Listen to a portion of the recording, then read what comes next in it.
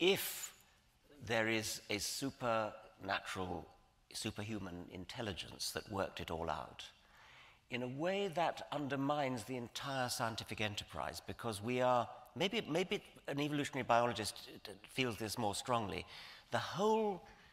enterprise of evolutionary biology is to explain how you get prodigious complexity and design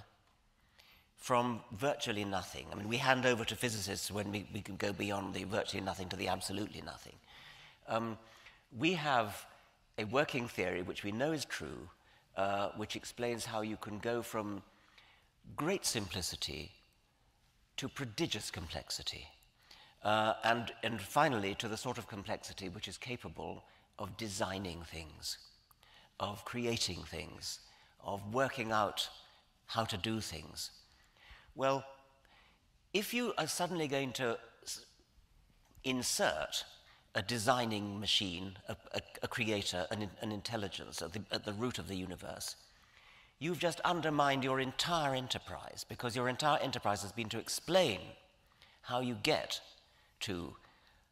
something complicated enough to do design.